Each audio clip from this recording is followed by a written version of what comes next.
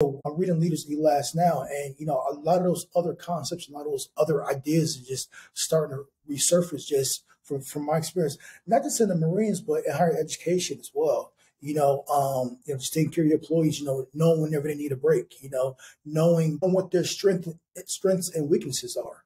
Because if you know that, then I think you could prevent the burnout. I think you can prevent them being overworked. I think you can prevent them having, any type of, breakdowns, because you know how much you can put on them and what you can't, and what they can and what they can't do. So, and I think the way to know that is effective communication, meeting with them on a daily basis, asking them questions, and just find out what's going on. And not only just about business, ask them just how they're doing, how their family's doing. Just show them that you care. You don't have to get too personal, dive deep into their personal lives, but if they know that you care and that you want to see them succeed and be successful, I think you wouldn't have to ask them to